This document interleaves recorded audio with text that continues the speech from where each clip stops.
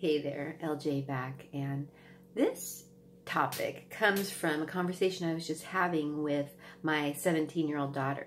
And it's something, though, that I find a lot of us busy, modern folks are dealing with and realizing, and we're even seeing in how it's affecting our mental health and our physical health.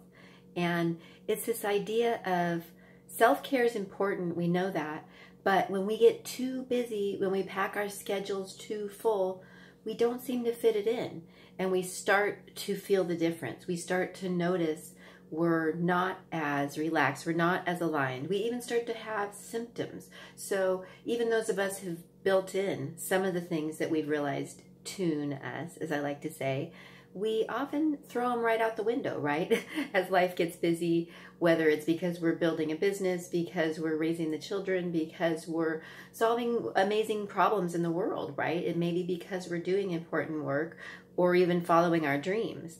But more and more we're seeing and finding if we don't make time to build in that self-care, the ways to take care of our bodies, the ways to even take care of our minds, to honor what we're going through with our feelings, and to manage it all as energy, really. And even things like doing what we love, pleasure-based activities, finding ways to reconnect.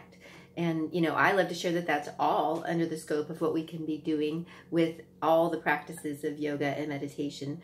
But yes, we're now seeing it's super important. And if we're too busy and not fitting it in, it starts to wear on us. It starts to make an impact on it all.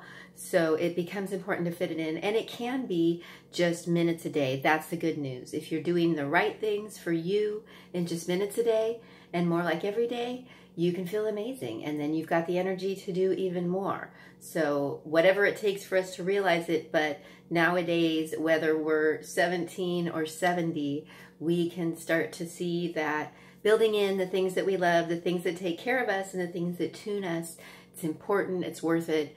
It makes a difference for all of our projects, all of our creations, for our families, and for ourselves. So here's to fitting it in. Thanks for listening, guys. Namaste.